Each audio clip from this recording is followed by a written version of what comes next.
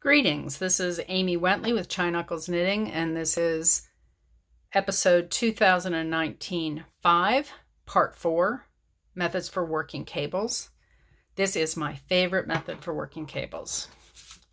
So in previous videos, we talked about using a cable needle and knitting off the cable needle. We talked about using a cable needle and transferring to the left needle. We talked about using a cable needle and swatching stitches. But in this video, we're going to talk about working cables without a cable needle at all.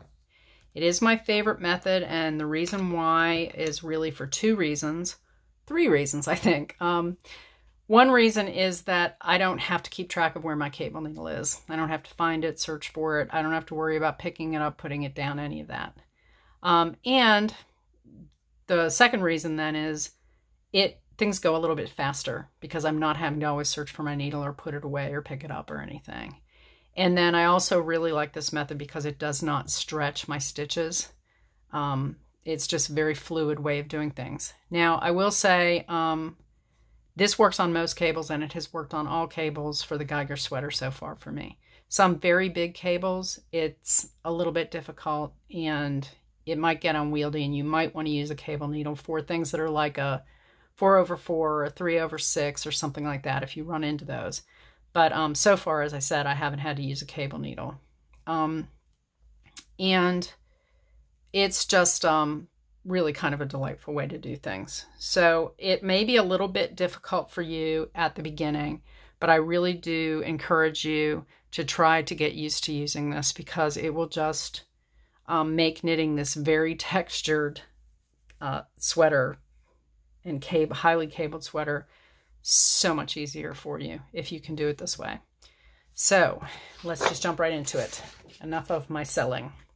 So you'll be working without a cable needle, and so for this video, these are the stitches that I'm showing on my left hand needle. They're numbered 1, 2, 3, 4, 5, 6. 1, 2, 3, 4, 5, 6. Okay. So what you're going to do is you'll start off and it says slip the 3 stitches to a cable needle and hold in front. Well, I'm not using a cable needle, but what I want to do is I want to make sure that these 3 stitches fall in the front. This is stitch 1, 2, and 3. These are the ones that would have been on my cable needle. So I am going to reach back behind 1, 2, and 3, and I can kind of hold them with my thumb here. And I'm going to reach back and I'm going to go to 4, 5, and 6 in the back here and put my needle in those stitches from right to left through the back. And I've got them on my right hand needle. Then I am going to pinch stitches 1, 2, and 3 with my thumb in the front here and my finger, and I'm going to push this whole business off the left hand needle. Stitches 1, 2, and 3 are going to fall to the front. Stitches 4, 5, and 6 are on my right hand needle in the back there. I'm going to reach my left hand needle around the front, and I am going to get stitches 3 and 2 and 1 and put them on my left needle. These stitches did not unravel. This is sticky wool yarn, and these aren't going to come out and unravel on you. They just sit there, especially if you had them pinched a little bit. So those are on my left needle now. Then I am going to take the 3 original stitches that I grabbed from the back. So these are stitches 4, 5, and 6 right now. And I'm going to put them back on my left needle, 6, 5, and 4. And so now my stitches are twisted and I am going to work them. So this is stitch 4. I am going to purl. Stitch 5. I am going to purl. And stitch 6. Purl. And then the next 3 would have been the ones that are on my cable needle.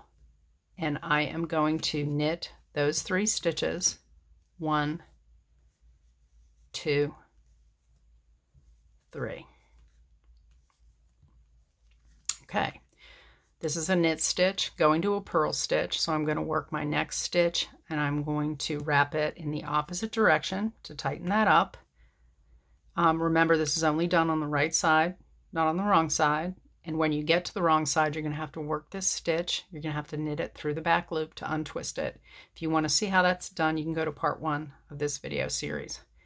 I'm going to purl the next 4 stitches and then come up to my next instruction. So this next cable says slip 3 stitches to the cable needle and hold in back. Well, I'm not using a cable needle, but I want to have those 3 stitches fall to the back. In order to do that, I reach around the front past them. That's stitch 1, 2, and 3.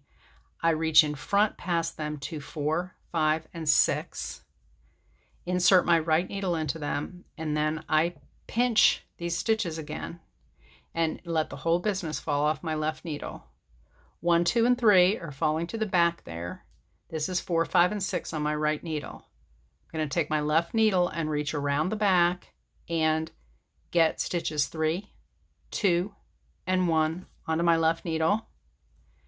And then I am going to transfer stitches 6, 5, and 4 to my left needle.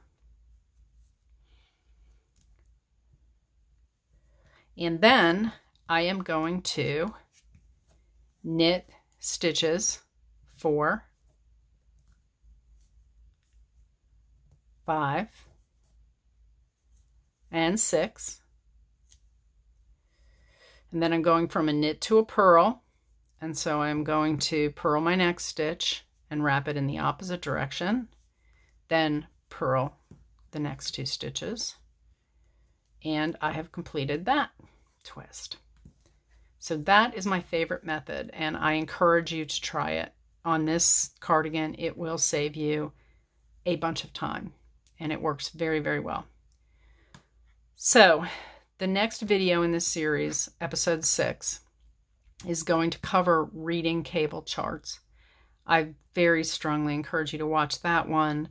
You can follow cable charts religiously and read the instructions every time you come to one, but if you can get to the point where you can actually see the symbol and know what it's telling you without reading the words, it's going to save you a little time too. So please check that out, and thank you for joining me today. Bye.